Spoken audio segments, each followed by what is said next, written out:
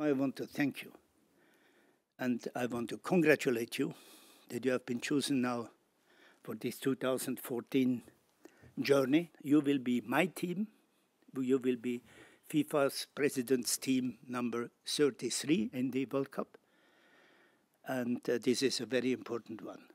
I remember when also they choose me to be a candidate for the World Cup. It's a big honor. Come on, guys, it's a big honor. You know better than me how many referees would like to be here, to be at your place, and to have this chance to go to the most important competition in sports.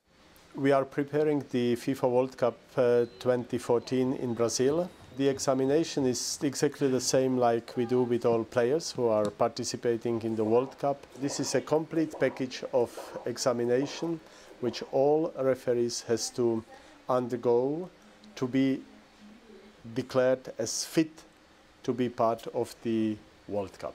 Here we are actually doing a FIFA fitness test for the World Cup candidate referees. In this case, we have 52 referees and we are testing them in different groups.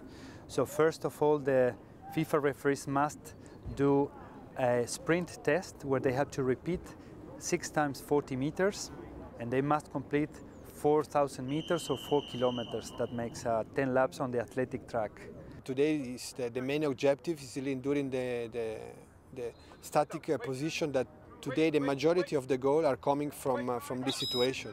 So the referee have to understand clear that from this position many things can happen.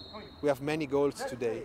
So we have to give really this advantage to the players to play at the moment they want.